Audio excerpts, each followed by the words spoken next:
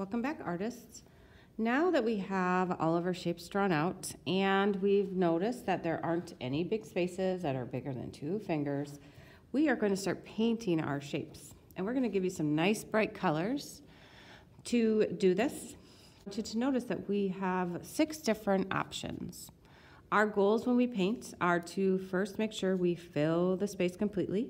We are careful on our edges, outline first, and then we can go a little bit faster once we fill it in. The other thing we want to try to do is to not put the same color next to each other. So if I paint this circle green, I'm not going to want to do my diamond green or this blob shape green. I can do more than one shape the same color, but I don't want them right next to each other. So I could do this cloud shape, or I could do this leaf shape, or this triangle shape green, but not the ones right next to it. This is liquid tempera paint, so that means you're just going to take your brush and you're going to dip it into the paint. You're going to fill your brush. Notice how I'm just putting it on the tip.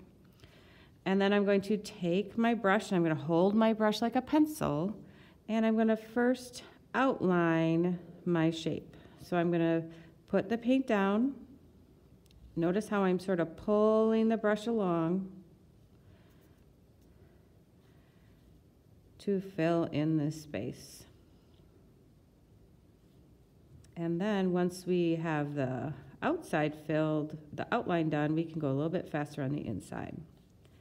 Now this paint doesn't look quite as bright on this black paper right now, but once it dries, this paint is designed to dry opaque. That means is as it dries, it's going to block out the black behind it. So even though this doesn't look like it's painted completely, I want you to just wait and let it dry, and then you'll see what happens. Now I want to do this shape green as well. Green is my favorite color, so I am probably going to do a couple more green shapes than maybe I would a color that's not my favorite on my paint palette.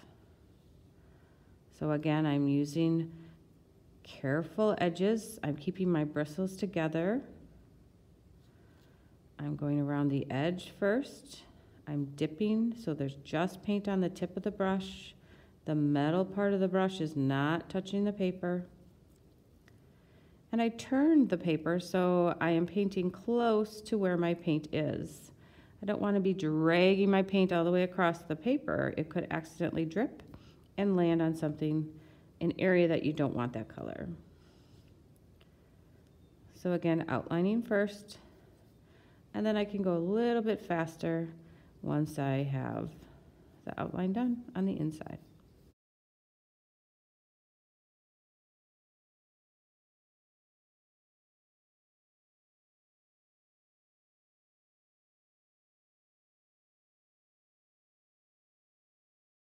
All right, and I think I'm going to want to do even a few more with my green.